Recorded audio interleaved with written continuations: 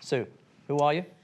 Evening, my name's Sue O'Brien. I run a business which is a headhunting business called Ridgeway Partners. I'm also a member of the Women's Business Council, and I am dyslexic, which I don't think you knew. I didn't. I'm here really because I ran GCHQ, the government's intelligence and cyber agency, until last year, and we could talk more about the importance of dyslexia in that organisation. I think I have to start with GCHQ. And I don't mean to get into trouble by asking this question, or that was meant to get a laugh. It's a body and an institution that's very important to the country, and it's very involved and deeply involved in security. Were you aware of the need for different types of thinkers? And if so, how did you do it? Yeah, I've been in and out of GCHQ for about 15 years before I was director. And I was always amazed by the work they were doing. I give them incredibly difficult problems to solve, seemingly impossible, encryption codes to break, people to find, patterns to discover. And persistently, I was sitting in meetings with an extraordinary range of different ways of thinking. And when I arrived in the organisation sort of to direct it, it was just clear to me from a couple of brilliant people who were supporting, particularly our dyslexic staff, that we thought informally up to a quarter of our staff were neurodiverse in some way. So either on the autistic spectrum, dyslexic, dyspraxic, the whole range. And it was absolutely crucial to the success of the organisation. It's a technology-based organisation trying to do the impossible things and trying to guess the future in technology. And the value of dyslexics and other neurodiverse groups was absolutely critical to the mission. Can I, Steve, well, and Sue, really, we're living in a period of extraordinary change. Technological, industrial revolution, the impact of AI, everything. That ability to look at a problem from a different vantage point and look at things, very differently, as Robert has highlighted. Is that why EY did the report, and how did it come about? Because you do need people that are looking at things in a different way. Sure. Well, there's a lovely story, I think, behind the report. There's lots of things in an organization like EY that are top-down. A leader decides to do something and it happens. This really wasn't the case with this report and this contribution. For those of you that have got it in your goodie bags, if you turn to the back page, there's 3 people that are worth shouting out. Richard Addison, Claire Spores, and Ben Cook, all of which are here today. And Richard, Ben, and Claire took it upon themselves, with our commitment as a firm, our purpose is building a better working world, put it upon themselves to create a report where we talk about the values, the strengths that dyslexic individuals bring to an organization like EY. And we estimate, Rich and team estimate, that out of our 15,000 people, about 10% of the EY team have a form of dyslexia. Now, why is that important to me? Well, out of my 15,000 people, I've got lots that can do processes, step by step, lots that can write very long, maybe sometimes boring, but actually quite interesting reports. We do that a lot. What maybe I don't have as much out of are people that can do unbelievable breakthrough cognitive thinking.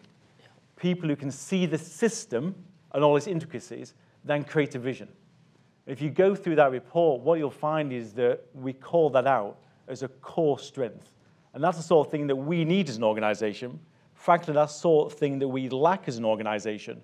So we went as far, Mervyn, as 3 years ago, we made some significant changes to our recruitment process to make sure that we were bringing into the organization people that had dyslexic strengths.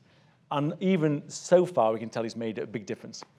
Sue, you're looking at talent on a continuous basis. Yeah, indeed. And I think that one of the things that is both a challenge and a strength, actually, is, if you look at what a lot of firms are wanting, and we work at sort of board level in the top of most organizations, it's leadership and EQ.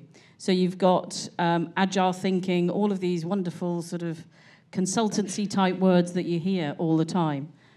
If you look at someone who is dyslexic, it's highly likely that they will have had to have depended, as indeed I have all my career, on EQ. I have to observe, I have to watch, I have to interpret, I then have to try and find my strategies for coping and make sure that I can overcome those issues. And actually, if you think about it, an awful lot of people with dyslexia do exactly the same thing. They are actually the qualities that we're looking for now for businesses. You know, it's have you got the EQ to spot the thing that someone else hasn't? There's a great guy that I've known for a while, a chap called Simon Gulliford. Simon is the most unbelievable marketing strategist I have ever come across. He looks at the world upside down. That's his version of how he describes it. And he has helped organisations that are numerous, very big, look at their customer proposition in a very, very different way because he just sees things differently. He's dyslexic, he's proud of it, he uses it and works on it constantly. And I think as headhunters and as recruiters and provider of talent to business, we have to look at the whole skill set. That can sometimes get taken out by some assessments. So I think, you know, the growth of assessments should be agile thinking that we're looking for, as opposed to the standard, what is someone's literacy? You shouldn't be using that anymore. Well, if I may ask the question of all of you, I did not know I was dyslexic until my 30s, when I did what in those days was more of a, today we would call it a psychometric test at Harvard, and did the psychometric test, and they said, you need to come back for a session, you need to do it again. Something went wrong with the test. I did it again, and then suddenly I find I'm in the room with 3 people who are saying, you know, part of the test, it was outstanding. The other part, there's something wrong with you. And I think that it was then suddenly an awakening. I think that there's a real flaw in the graduate intake system today, in a lot of multinationals and corporates, because it's all based on a psychometric test that I don't believe is suitable for a lot of dyslexics. Comment. Yeah. I think we're still on a journey in this area. I mentioned the changes we made 3 years ago. So now if you want to apply to EY, and I hope all of you do, in a way, we recruit over 1,200 young people every year and 2,500 altogether. So we're desperately short of talent. So if any of you want to apply, go and look at the website. It's an easy thing to do. But the changes we made, including taking away disclosure of your academic qualifications. Yeah. Now, why would we do that? Well, actually, we're looking for a set of skills that are not defined by your academic qualifications. I'll go back to the scarce skills we want, are people that can create vision, look at a complex problem, see the breakthrough idea. And as Matt said on stage, with where AI is going and robotics in a moment, the skills that are more commonplace are actually going to be replaced by the 4th Industrial Revolution. Yeah. So we've been working really hard, but it's still a journey, still much for us to do, to try and work out how do we get hold of the special people that really make an organization extraordinary.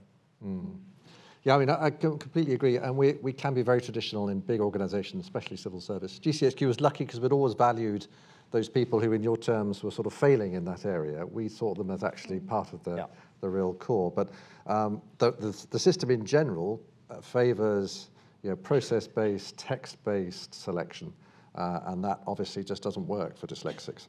I'm now in the private sector run a cybersecurity company called Blue Voyant, and all of us in cyber are struggling with talent skills. We really don't care whether people can spell or what academic qualifications they have. It's the ability to solve problems, to have emotional intelligence, to do leadership. They're things that really traditional processes are not testing. So we have to throw some of that out, I think. And I felt guilty listening to Matt, actually, because for 20 years I was a civil servant producing many of those long text documents and sticking them in red boxes. And actually, the person who's here, I think I saw Andy Pike earlier, he's now at number 10, but he recruited him as Director of Communications in GCHQ, really to kind of bring GCHQ out of the shadows, and did a lot of that the stuff you may have seen around puzzles and humanizing the organization, if you like. Who's a dyslexic director of communications. The whole system is based around communications people who can absorb huge amounts of text and very quickly respond to it. And he said to me, I think on day one, there's no point firing me all this stuff, half an hour before the meeting. Put it slightly more bluntly than that, actually. But it's a really good challenge. And as Matt says, it leads to better results because it puts a discipline on people to actually say what needs to be said rather than swamping them with text. But actually, what you get is an amazing sort of strategic mind and a creativity and innovation that you cannot get from process-based thought. Could I just move to the audience? And we've got Ben and Georgia. Where are you? You may, I'm hoping you haven't disappeared. Two 16-year-olds, they are pre-warned, so we're not dropping them in it. But I think the question for you, and hopefully there's a microphone on its way to you. You've got it, okay. Two 16-year-olds who are going through the challenges of schooling and exams. Just talk us through just the highlights of some of the challenges you both have. Maybe start with Georgia. You've got the microphone. And give them both a round of applause in advance.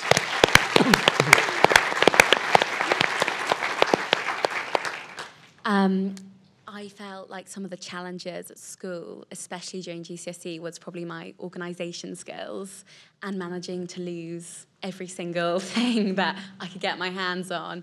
And also, just being classed as a teacher, it's not understanding, as sort of like lazy and not bothering to sort myself out when, in fact, I was trying quite hard, but it wasn't really paying off in the way that I would want it to. And also just a general, just writing essays under these pressurizing like time conditions and the grammar, just thinking like, again, like I'm lazy, I can't be bothered to check all my work when really I see it as the correct thing when it's not. Thank you. Ben? The challenges I faced mainly were during the classroom keeping up. So things like the whiteboard, sometimes I wouldn't get everything down and that would then collateral damage in the future. I wouldn't have all the notes, then I wouldn't be prepared. So, yeah. So I'll come back to you in a sec, but I suppose the question starting with you, Steve, is how can we help kids today and the new generation? What can big corporates, institutions, what can we do? Is it through media pressure? What is it? What can we do to make it easier, the journey? Sure. If you look at the report, there are 3 recommendations that we make. 2 of those I could sum up as move to a strengths-based culture. So the phrase I used with Mervyn earlier on is you don't recruit Superwoman and then tell her every day she's no good with kryptonite. That's not the thing to do. You praise someone for the strengths they have and you admire them because you recruited them to be part of a team for which their differences made that team excel. So I think the first part of it, as the report says, is let's talk about the strengths that people have. And the second is having more events like this. And maybe next time we have an event like this, what we can also do is invite our colleagues that are not dyslexic so they can go on the journey with us. The ability to create a language that enables us all to talk about the strengths of dyslexics, I think getting that out into the open, I think Matt's movement has been a watershed for the way that many people think about dyslexia. A member of the cabinet, 2 members of the cabinet. So I think wrapping together both of those ideas, one is move into a strength-based culture where you talk up what people are able to do, not point out the flaws they have. Then also creating an environment, a broader environment where we have the language and inclusive with our other colleagues so we can all work together on this agenda. Those would be 2 ideas. Yeah.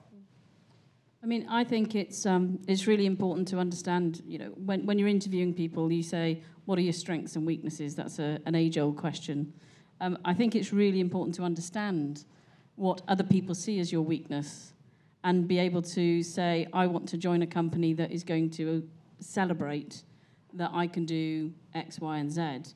I think that, actually Microsoft, and I didn't intend this to be a plug because I wasn't supposed to be here, Microsoft is really interesting as an organization. It pulls teams together based on, they think that most people are really good at 3 things, and therefore if there are 6 key activities for any task, they pull together one person that's good at 3 and the other person that's good at the other 3. And I think that, as a culture, is about making sure that the team is successful and that everyone that's contributing to it knows that they're really focusing on their top 3 things. So my advice to you two, in particular, would be just make sure that you're really open and strong when it comes to someone asking you what do you do well and what actually do you need more help with. Never see it as a negative. And I think the more any of us that are in the job of employing people, absolutely, to your point, Steve, focus on strengths, focus on what you need to build a team, and really focus on the future contribution. We should stop looking at the past sort of academic qualifications, particularly for 50-year-old women like me, where actually I didn't get diagnosed, I wasn't identified as being dyslexic. A lot of people would say that know me that I blagged it to here. Yeah, I did, because that's what I had to do. There wasn't the support mechanism. So let's look at also embracing people my age that could re-enter the workplace with a different perspective. Yeah, I mean, I completely agree with that. All I'd say is that I think technology is moving in the right direction here, because when we were sort of your age, I guess, it was all text-based and linear.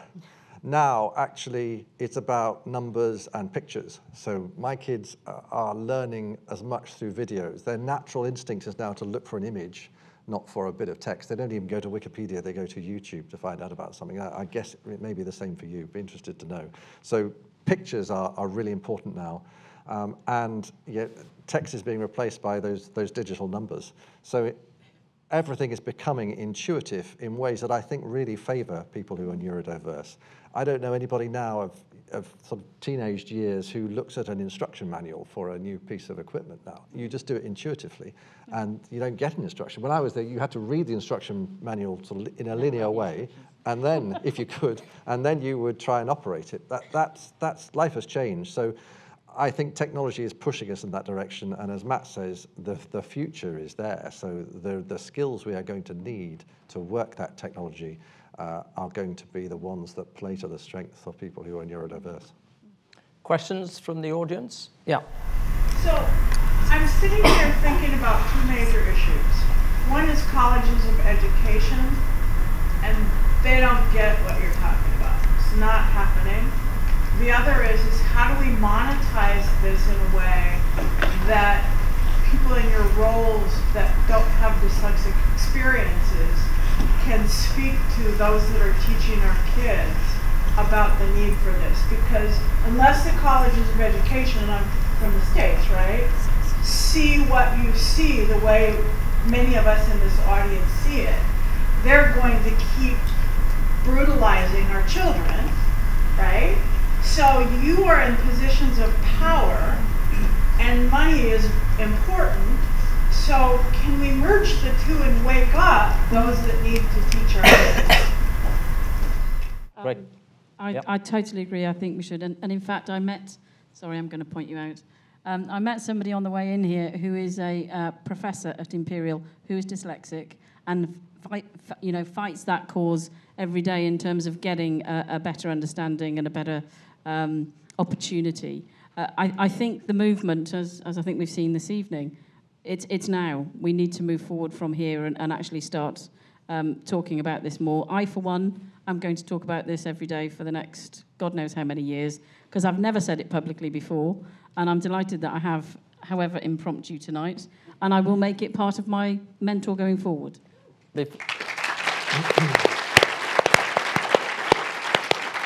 I think it's a combination. I'll pass on, Steve. I think having somebody like Matt in power, in government, is incredibly powerful.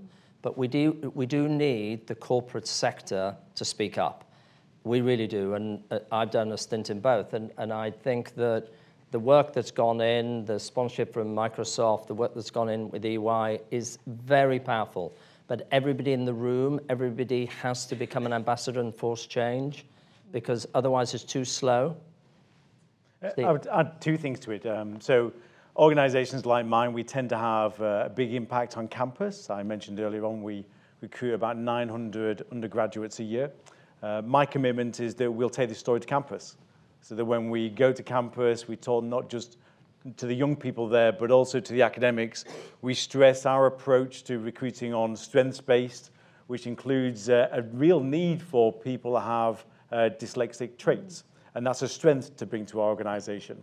And we'll ask the others, they're in the big 4, the big 6, all the big professional services firms, to join us in that. So that could be part of the movement that we're all part of that started tonight.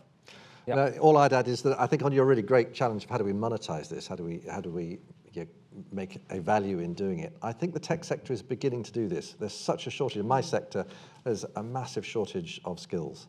And I think people are actively looking around for ways of recruiting and developing people on aptitude, on non-traditional ways. We did that in GCHQ, but I mean, outside government, it's happening. It will take a while, and I agree that it's tough for the education sector to keep up.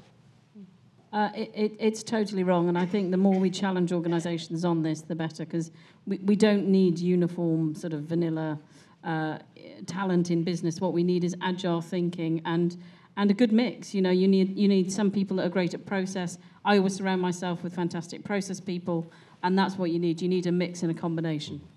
Yeah, I completely agree. It does need leaders, I think, to reach down into their HR processes and departments and actually take some risks and empower other people to take some risks, because it does mean doing some unconventional things, and individuals have to lead that, I think. Yeah. And in the way you frame that with they're looking for the average, I say you look for the average, you get the average. Our job is to get the extraordinary. That's what we're trying to build a firm on. Good point. I think if there are any human resources, personnel, people, directors watching this, we've got one message for you. Wake up to the fact that the companies that you're working for need different type of thinkers in the day and age that we're in, and that's why you need dyslexics in your workforce, and you need to wake up to the fact that the system of recruitment in a lot of companies is not right. Yeah, absolutely. Okay, yeah. End of panel. Thank you.